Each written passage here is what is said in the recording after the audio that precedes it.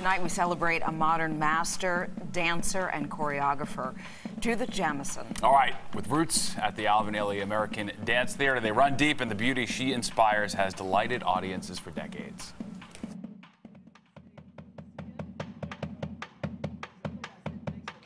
The dancer is music. You know, where the notes come to life. My name is Judith Jamison. I'm the former artistic director of the Alvin Ailey American Dance Theater. If the dancer is worth their weight, you will see them in motion, life motion, you know, and your breath will be taken away. I was born in 1943. It was a very, very intense time in Philadelphia, artistically, spiritually, emotionally, racially. I was growing up with Mother's Day parades on New Year's Eve with people in blackface. There were things going on there that I'm glad I grew up with. All of those things colored my career. People ask me sometimes, well, did you know you wanted to be a dancer? It wasn't a matter of wanting to be a dancer, it's something that you needed to be. I needed to be a dancer. I didn't know that, but it came to me. There are always people before you that just inched the door open a little bit more so that you could get a foot in. Alvin Ailey gave that to all of us because we're living on his afterburn.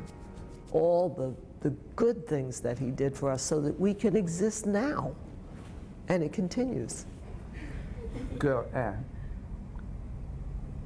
Bravo. There it is. There it is. Right. To be that clear. Mr. Ailey and I met in 1965. He was there at this audition that Donnie McHale was giving. And I failed that audition because I was really bad. I hadn't danced for 3 months because I was working at the World's Fair, right? Pushing buttons at the log flume ride. Don't ask. So as I was leaving the building, there was a man sitting on the steps.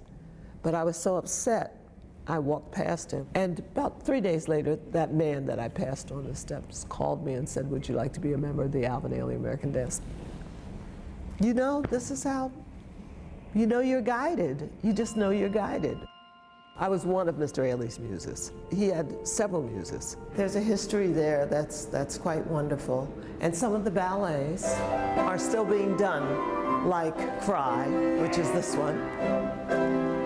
Mother, mother, mother, mother, save your child. 15, 16-minute solo. That's very difficult to do. Once the curtain went down and there was thunderous applause and people kept applauding and kept applauding, that opened all kinds of doors. I'm so proud of not just this generation, but the generation before them and the generation before that I was responsible for, making them lift themselves even higher than they thought they could.